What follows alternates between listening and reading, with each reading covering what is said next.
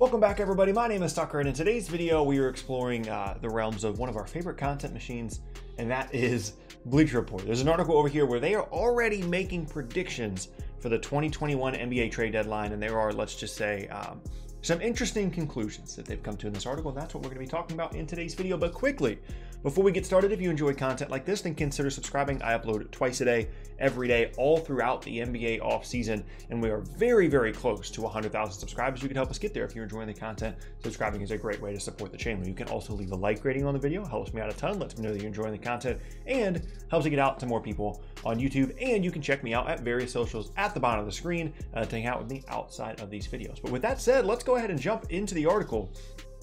And it basically just talks about different things that Bleacher Report thinks that a handful of teams could explore or could look at as we get closer to the NBA trade deadline, which feels like a really weird sentence to say given the fact that all these trades and all these moves just happened, but I guess it's never too early to go ahead and take a look at some possible trade deadline stuff. And we begin with the Toronto Raptors acquiring PJ Tucker from the Houston Rockets. Now, there's a few things that this scenario would necessitate, and that is, of course, that James Harden and Russell Westbrook are probably on the move in this scenario, which I've seen conflicting reports. Some places say that they're almost guaranteeing that both those guys are going to be moved not long after training camp, if not during training camp. And some places are saying, no, they're going to run it back. They're going to force them to play. And if they opt not to play, then they won't get paid. So I'm not really sure how that is going to go, but Bleacher Report obviously here is projecting that Harden or Westbrook or both would end up being moved, and in that case, there's no point in hanging on to PJ Tucker. And the most specific, or the most necessary thing to talk about here would be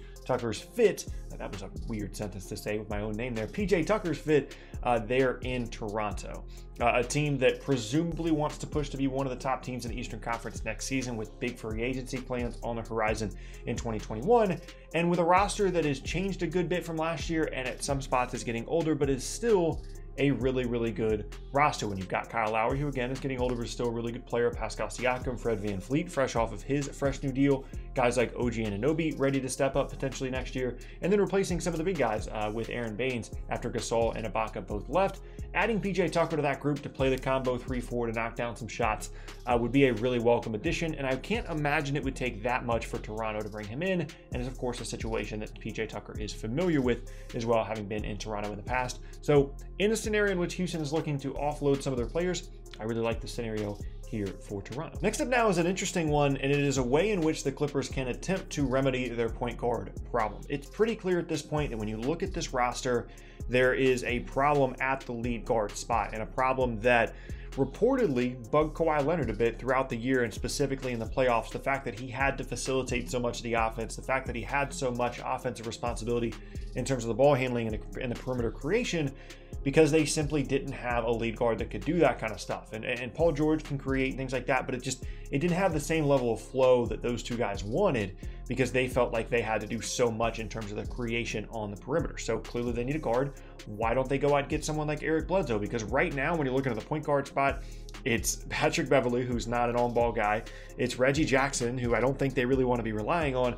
And then Lou Williams, who's not a point guard. He's more of a combo guard creation type guy. So Eric Bledsoe actually would be a pretty good fit on this roster when you're considering that he can play both ends of the floor, assuming that he can make shots.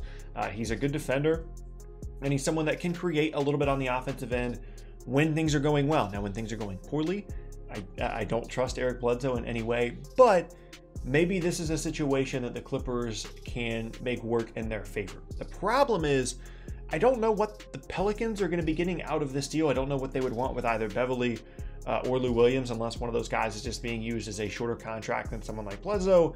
And the Clippers are very, very short on young assets and or draft picks. So I'm not sure how this deal would get facilitated in terms of what part of it would benefit the Pelicans, but still an interesting deal to take a look at in terms of deep Bledsoe LA fit, with Bledsoe potentially returning to LA there. Next up now, we got the Charlotte Hornets, a team that has been active this offseason, going after a player that I still think can help teams, and I've been saying this for a year and a half. I think that Kevin Love is a worthy trade target if you're a team that A, are like the Hornets, that have a pretty large offensive role for him that he can fill, or B, are a team that already has a high payroll that you can just take on the contract to Kevin Love anyway, because you're already going to be paying a ton of money and be paying a guy to make some shots and create some offense for you inside. And Kevin Love in this scenario would be going to Charlotte. Again, terms of what would be going in return to Cleveland, I'm not sure, but I'm assuming at this point they would just take some salary cap relief and a bit of assets, but really not asking that much. And Charlotte would be able to pair Kevin Love, Gordon Hayward, arguably two of the most overpaid guys in the league, but still talented players, along with LaMelo Ball.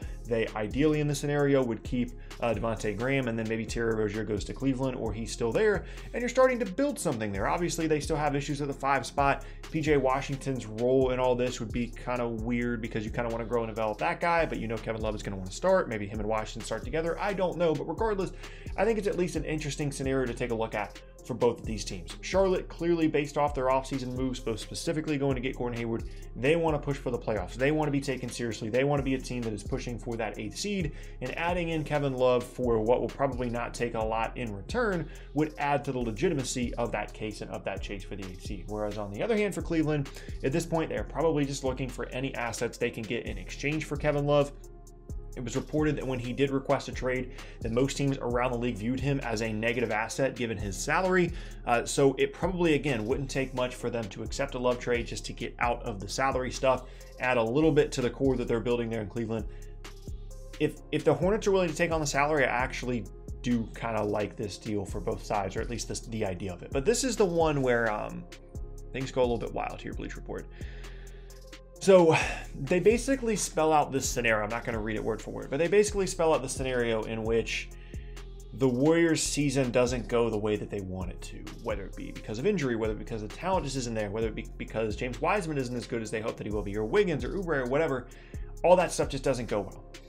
And they start to explore the possibility of trading away Steph Curry. And this is an issue for me because the points that are made in the article are that the Warriors don't really have a chance of being a contending team. What are they really pushing towards? Is it something that makes sense for them to keep someone like Steph, who's getting older and is a 2022 free agent? All that stuff, on and on and on and on and on. Is it a good idea? Is it worth it? Blah, blah. Here's my problem with that idea and that train of thought.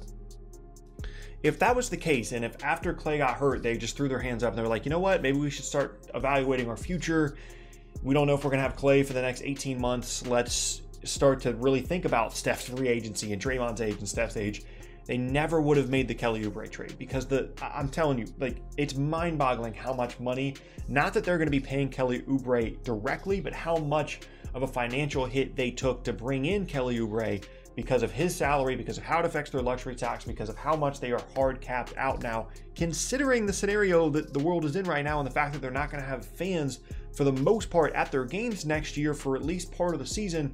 Considering all those financial things, if they really were considering the idea of just somewhere on the whiteboard saying, maybe we should think about Steph's free agency in 2022 with Draymond's age or Steph's age, they never would have even thought about the Oubre trade, but they went through with it, which tells me that this idea, this concept that they should start considering Steph's longevity and his free agency is kind of ridiculous to me. I'm not saying that he's going to be great. I'm not saying even that he won't fall apart and that he won't continue to get hurt. This is someone that had injury issues in the beginning of his career. But if there is a superstar game that is going to age gracefully, it's Steph Curry's. And so I don't think they're exploring any kind of trade options. I don't think they're even thinking about it. I don't think they're thinking about his 2022 free agency. He is and probably forever will be connected with that franchise. And I don't think there's any way that they let him go, even when he is 50% of himself at this point. So that was definitely a strange one for me to read in this article. And then last up is one that's been kind of repeated over and over and over. And it seems like Daryl Morey, short of just coming out publicly and saying he's not trading Ben Simmons for James Harden, that's been kind of the stance that's been laid out here by Philly. It says Rockets Sixers broker Harden for Simmons blockbuster.